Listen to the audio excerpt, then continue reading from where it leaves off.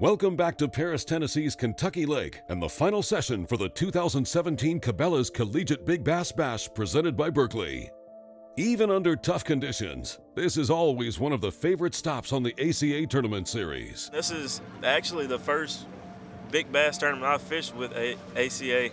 As one last year here on Kentucky Lake, and it was a lot of fun. Me and my partner Garrett, we got ninth in it, and it's a fun format. It's fun to get kids involved with it, college students, get them introduced with it, and figure out how to target big fish and not just going and catch just a good sack of fish. And it kind of levels the playing field for everybody, for guys like me that's not from here or who hadn't fished here that much. So it's fun.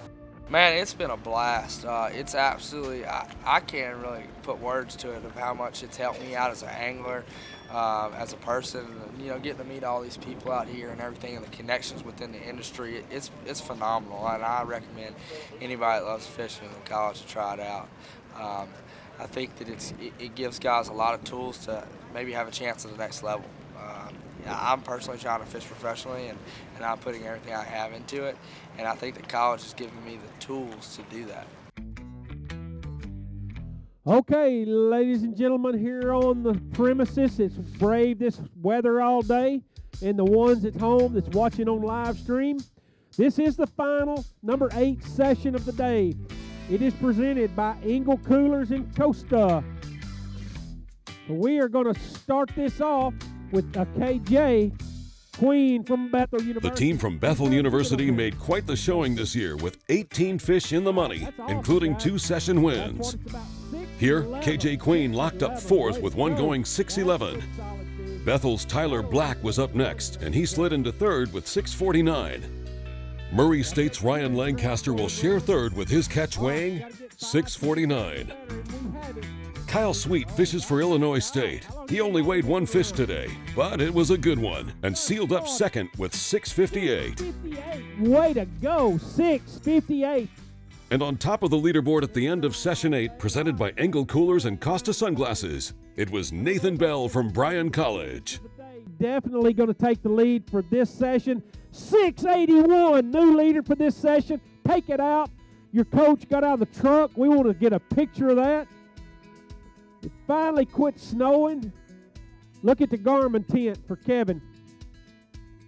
Great job, 681. Here's a look at the top 10 from the final session of the Cabela's Collegiate Big Bass Bash presented by Berkeley.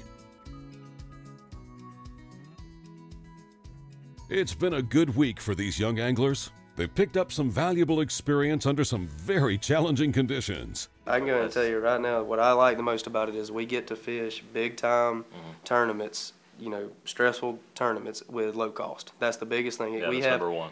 We have so much experience available to us at low cost. There's a lot of business parts of it too, negotiating with different sponsors and trying to help everyone out while helping the team out as a whole. The best part about college fishing is not fishing a tournament with, you know, your partner. It's, you know, the nights in the hotel, you get all your buddies in the hotel room, stay up to 12 o'clock at night, just laughing, having fun. I mean, it's all around a great experience. With another day in the books, we'll head back to Paris Landing and turn it over to Tournament Director Anthony Wright. All right, we're going to start it off. Bethel University, y'all put your hands together for Evan Irie.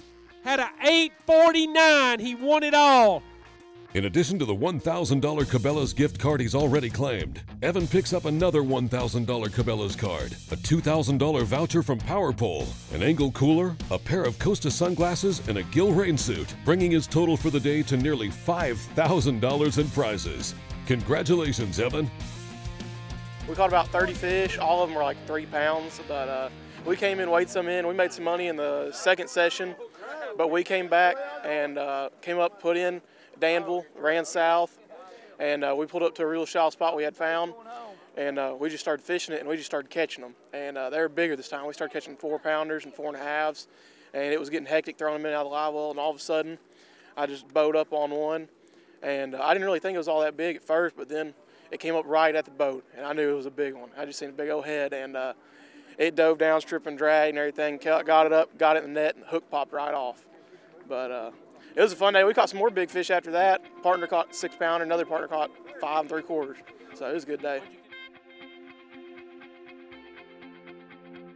Our final order of business on the day is a look at the Cabela School of the Year standings presented by Abu Garcia.